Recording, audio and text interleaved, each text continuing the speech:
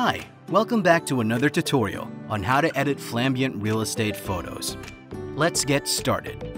First is to put your photos in the Lightroom.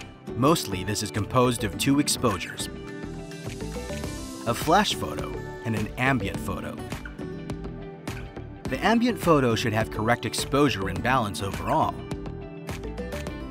and the flash photo should also have decent exposure, as it affects the color when it is too dark or too light.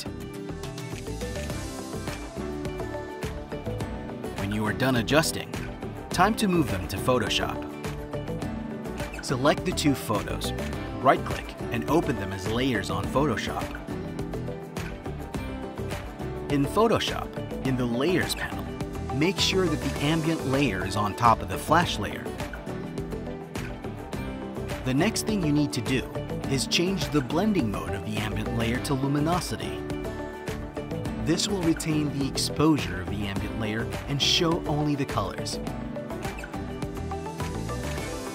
If you zoom in, you will see the discoloration on the image due to the effect of the blending mode to the flash shadow layer. To fix this, all you have to do is add a blank new layer and change its blending mode to color. Then, by the use of a brush, select the surrounding color in the area and start painting on the part where the discoloration is visible. Make sure when doing this to not paint on the things that shouldn't be painted on. If there is a window, then add masking to the ambient layer to mask the window view. And for the finishing touch, set your brush in 0% hardness with 10 to 20% opacity and brush on areas that need recovering or the whole image, excluding areas where the flash shadows are prominent. This is to avoid recovering the shadows.